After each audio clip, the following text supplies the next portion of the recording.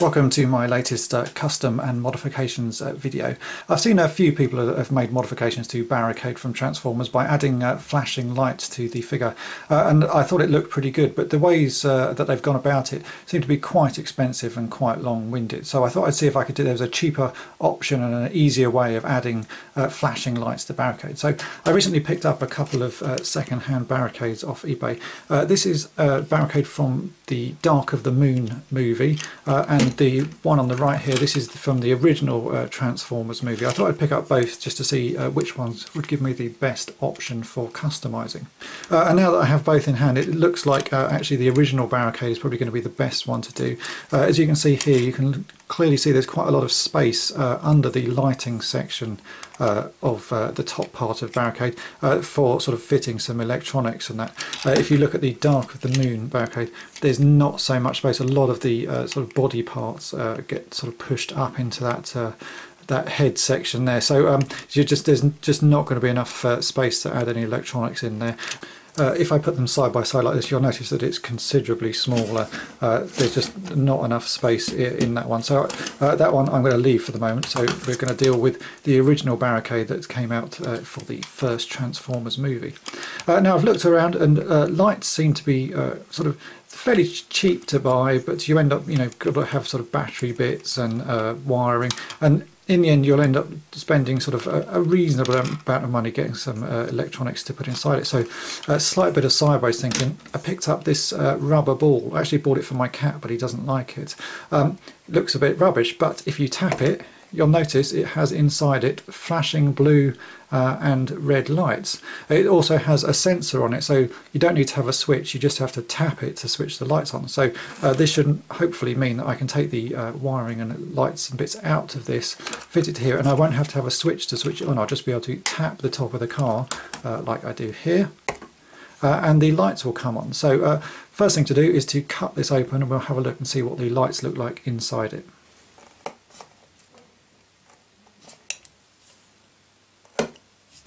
And so you can see here we have the lights and batteries that are inside that ball.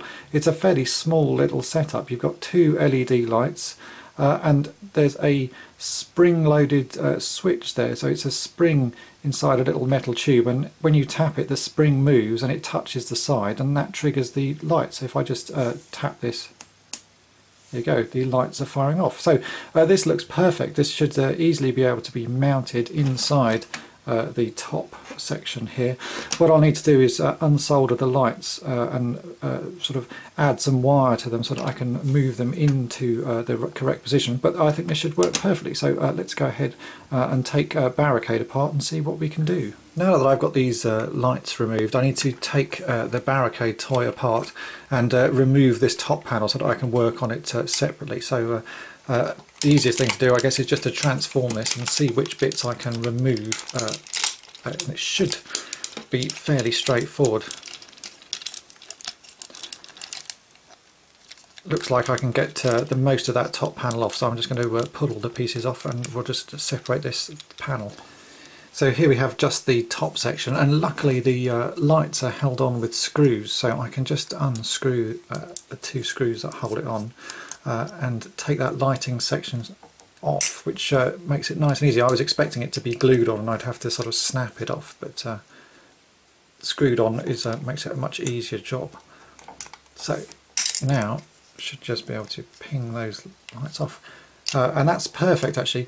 That's leaves quite a good sort of top here. What I can do is just drill these holes out slightly larger, and I should be able to fit the LEDs through and then make some minor modifications to this lighting section. I reckon if I can again carefully cut off these two larger prongs here, I can then just mount this directly on top of the two LEDs on top there, and it should light up quite nicely. So I think the first thing to do is to modify these lights here.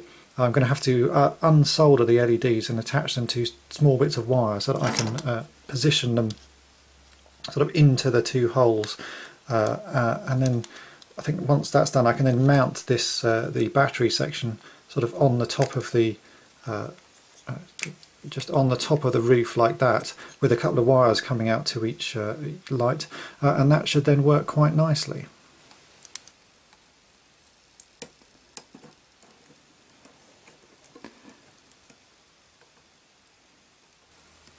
So here we have the two LEDs removed. It's not the easiest of jobs to do. It's a bit of a fiddly thing because the solder joints are very small and you've got to unsolder two pegs at once, but it is possible. So now I can take these two little LEDs here, and if I bring in the top of the vehicle, as you can see here, I want to mount these in the plastic so that they come through the roof. So at the moment the hole is just a bit too small, so I'm going to drill that out, and then I can mount these two LEDs in those holes so they're just sitting slightly proud at the top there, and then I can get all the wiring in place. So let's go ahead and drill these holes.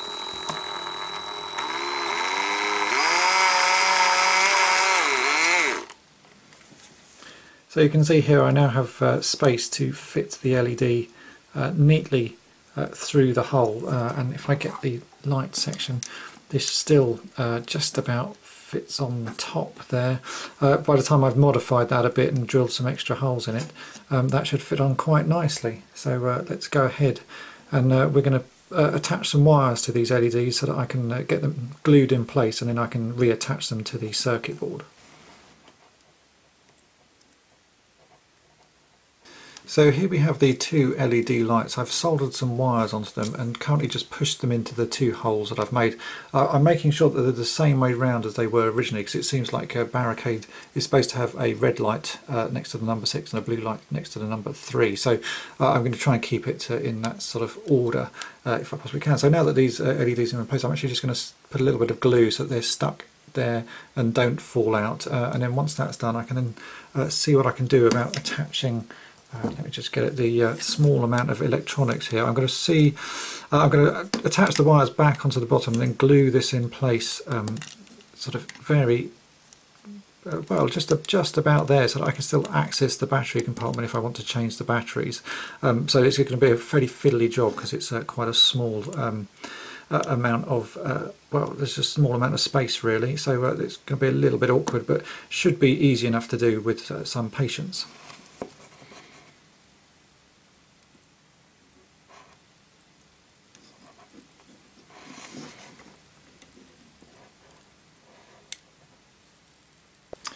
So here we have the two LEDs in place, and I'm just holding the bit of circuitry underneath just to show you how it works. If I now tap this thing, as you can see, the lights now come on and flash. So there's no need for a switch. You can just use the little jog mechanism to start the lights off, and they'll flash for about 20 seconds and then stop. So that looks like it's going to work quite nicely. And if I just hold in place the lights, I've not actually modified these, and get that going again, you can see that they work quite nicely.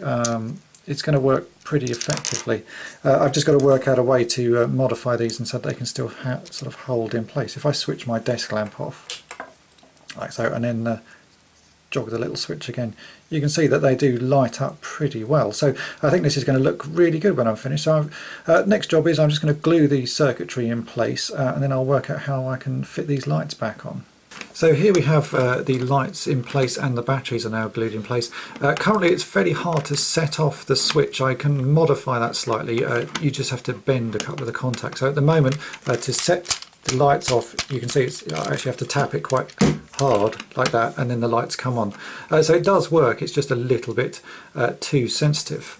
So I'll fix that in a minute. But so first off I need to reattach these sort of cop lights to the top of it. So what I'm going to do is I'm just going to slightly drill out the two pegs here so that they line up perfectly with the top of that, and then I think I am going to use one of those craft pads just to stick these lights in place, that they're slightly raised up, because there's a nice silver bit in the middle. So by the time I've drilled everything out of the way, those should fit on quite nicely, and then I'll modify the sensitivity of the switch and that should be the job done.